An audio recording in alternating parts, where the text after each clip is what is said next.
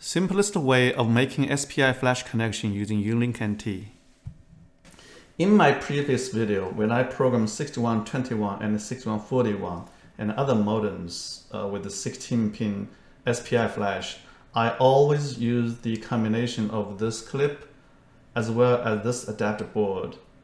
And normally you may not find off the shelf you can have this combination, and the way I do is I purchase an inexpensive clip like so and solder the heat shrink tube here and make the connection like so.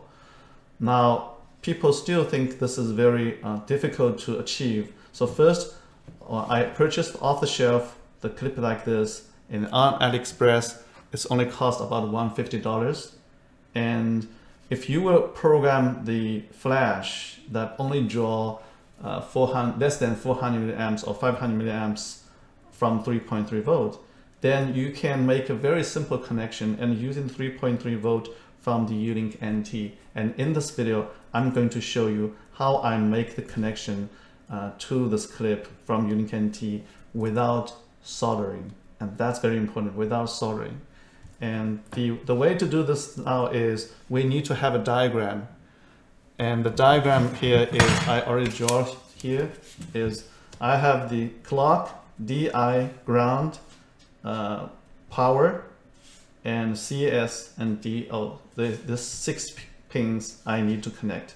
So on the Unilink NT, it's all the way to the right side, IO0, IO1, IO2, IO3, ground, and 3.3 volt. So there are 6 pins from this Unilink NT need to be connected. And since this adapter here is very thin, it's impossible for me to make this connection. So the way to do now is I need to take off this shield of this adapter here. So I'm making 6 pins. So first I take this out. Look here, and then the second pin is here.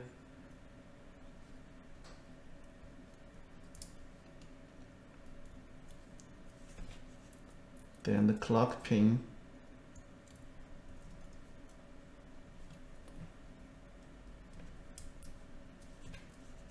And then the CS pin. And the ground pin.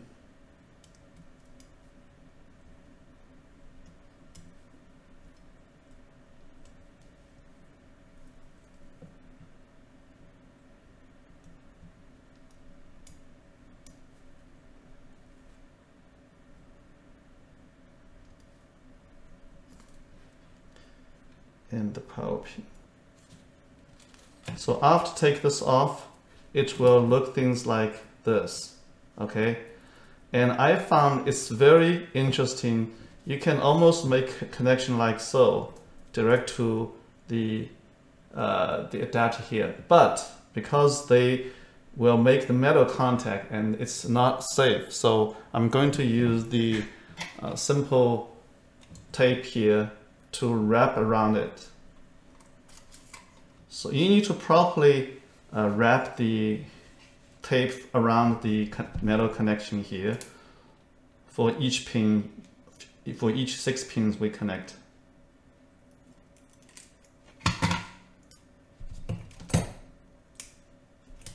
So this is the power pin.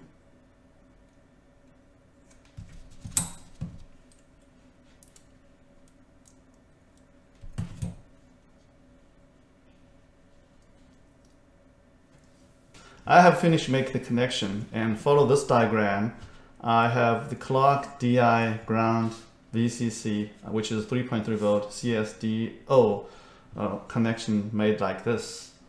And let's zoom in and take a look.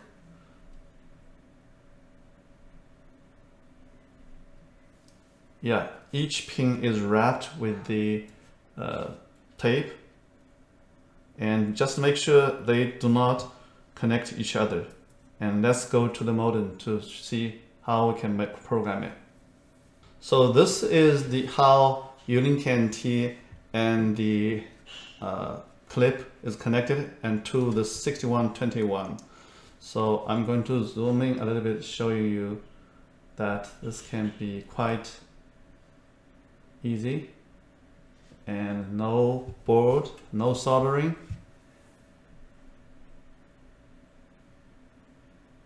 So now I'm connected to the USB here, and just first few minutes you need to see if this is very hot. If it's hot, then you need to unplug it. And since it's a brand new clip, it's quite solid, rigid here. So now I can go to program here, and let's do a backup.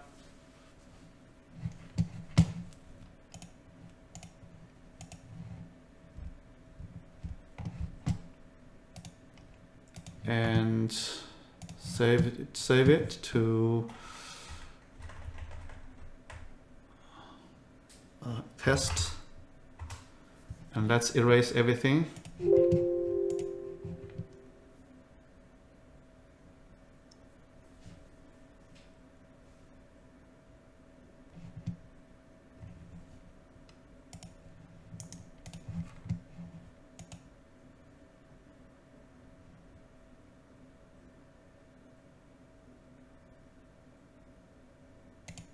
So everything, see if it's erased or not.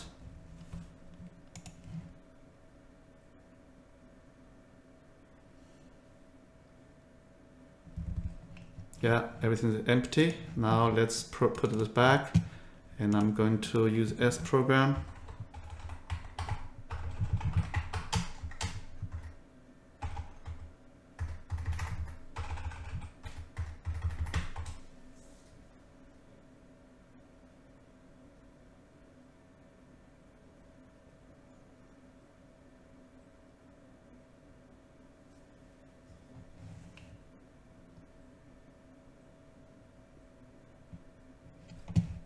And let's see if data is all programmed.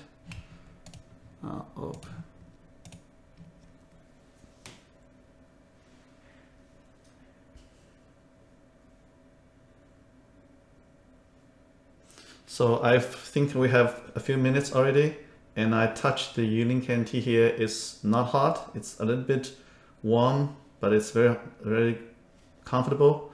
So this video shows you it can be very simple to make the connection from the U-Link NT to the clip to the SPI flash programming. But warn you though, you have to know if it is safe or not, because if it's drawn a lot more power from here, you may damage U-Link NT, but this is quite safe.